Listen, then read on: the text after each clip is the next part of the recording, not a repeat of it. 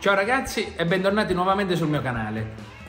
Oggi parliamo della batteria della Tipo. Esattamente questa qui è la batteria di fabbrica. La macchina è stata comprata nel 2018, quindi la batteria diciamo è di costruzione della macchina, quindi anno 2017, e attualmente la batteria funziona. Però vi volevo mostrare con un tester batteria che mi hanno mandato in prova, vi volevo far vedere innanzitutto che la batteria, nonostante sia ancora efficiente e mette in moto la macchina tranquillamente, comunque può perdere di salute, e quindi poi andiamo a vedere anche questo parametro che non conoscevo neanche io e poi procediamo alla sostituzione. Vediamo come si fa. Allora, abbiamo collegato questo tester di batterie che si chiama BM580 della Kingbolen, e tra le varie funzioni che può fare questo oggetto qua vi volevo far vedere lo stato di salute della batteria. Allora, innanzitutto proviamo a vedere tipo livello batteria 12 volts, facciamo un test con la batteria nel veicolo, test della batteria, si prega di confermare che il motore è spento. Sì, e il motore è spento. Allora, ovviamente la batteria non è AGM e neanche normale, ma è un FB. Standard del test è N. Allora, in questo caso dicevamo che la batteria è da 600 ampere, quindi premiamo ok. Ecco, come potete vedere, da una scala da 0 al 100%, questo valore che si chiama SOH, che significa State of Health, che sarebbe lo stato di salute, ci indica che la batteria è al 25%. Quindi una batteria da 600 ampere attualmente ne produce, diciamo, 300 ampere. Il voltaggio ovviamente è a 12,5 perché la macchina l'ho portata qui poco fa. Infatti dice lo standard è 600, ma adesso la batteria è esattamente la metà di quello che dovrebbe essere. Dunque vi volevo dimostrare la mia esperienza, ovvero io tutte le mattine metto in moto la macchina per andare al lavoro, la macchina si accende regolarmente, però mi è capitato in qualche caso in cui la tensione era un po' bassa che ci è voluto un giro in più di motorino d'avviamento per partire. Allora lì ho pensato, ma non è che la batteria mi sta lasciando? E allora vi volevo far vedere semplicemente questo dato qua. Invece questo qui è lo state of charge, che sarebbe lo stato di carica attualmente della batteria, che è all'83%, però comunque mi dice sempre sostituzione. E allora noi andiamo ovviamente a sostituirla. Quindi adesso con il tester della batteria ci fermiamo qua e andiamo alla sostituzione della batteria. Allora, per prima cosa andiamo a mollare quel dado là per levare questa fascia che tiene la batteria, e dopo vabbè lavoreremo sui poli.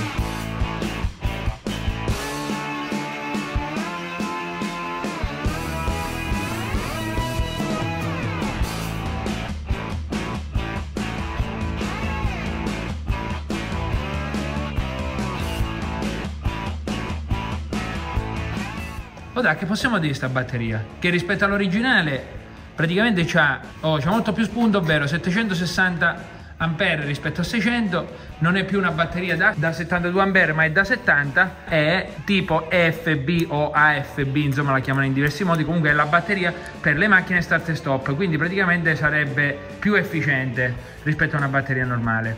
Lo andiamo a provare. Ok, ma qua è tutto strettissimo. Parlo con un torinese. Allora, tiro fuori la batteria. Comodissimo, ma vai. Vediamo se riesco da qui. Non c'è neanche i manici? No, non c'è neanche i manci. Allora. È nato!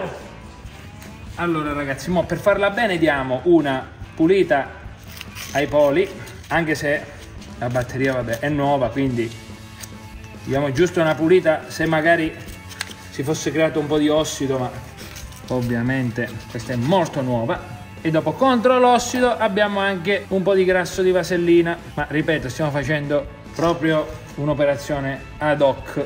Adesso andiamo a mettere... Ho capito, il grasso di vasellina fa in modo che la corrente passa ma non si forma l'ossido, perché c'è comunque il grasso.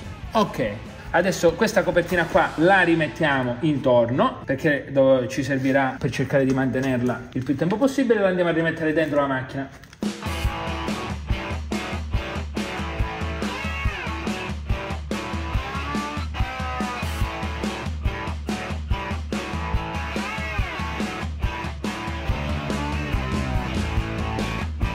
adesso in teoria, dato che abbiamo rimontato la batteria, stacchiamo l'alimentazione del mantenitore di carica.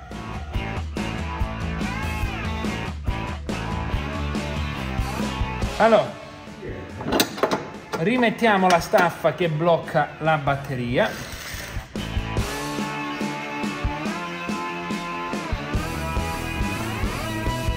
Rimettiamo il coperchietto a posto. No, fatto così, un po' tirato. Sto uguale. Allora ragazzi, adesso rifacciamo le ultime due considerazioni. Avevo chiuso questa bella copertura, la riapriamo, facciamo le ultime due considerazioni col tester e vediamo adesso lo stato di salute della nuova batteria. Vediamo com'è. Allora, livello batteria 12 volts, test nel veicolo, quindi test della batteria. Ok, si prega di confermare che il motore è spento, sì. Poi ovviamente è un FB come vi dicevo prima, che rispetta lo standard EN e c'ha 700 Dani? 760 amperes.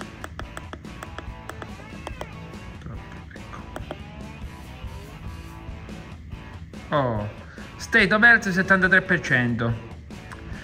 Indubbiamente sta batteria non ha mai caricato, io non ho mai acceso la macchina, quindi sicuramente dovrà caricare. Comunque vedete c'è scritto che è normale. Sì, ma l'indicazione che la batteria è buona è che vuol dire 12,67, quindi è una batteria che c'è avuto anche poco stoccaggio. Un po' guarda lo state of charge. Ah, prima guardiamo lo state of charge. Dovrebbe essere al 100%. Ecco. Okay. E infatti lo state of charge è al 100%, anzi al 98% per essere precisi. Ok.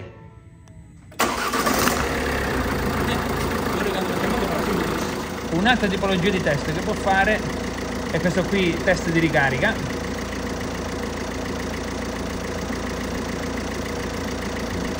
Ecco, con la macchina in moto, dove si vede che vedete che ricarica a circa 14 volts.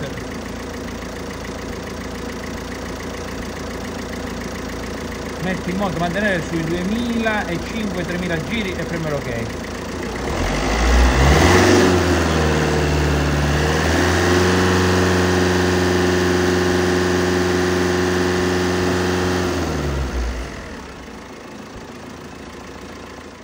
Eccoci ragazzi, spero che questo breve video vi sia piaciuto. Abbiamo colto anche l'occasione per provare brevemente lo strumento della Kingbolen per quanto riguarda la tensione della batteria. Dunque, se volete lasciate un like e magari iscrivetevi al canale. Ciao, a presto!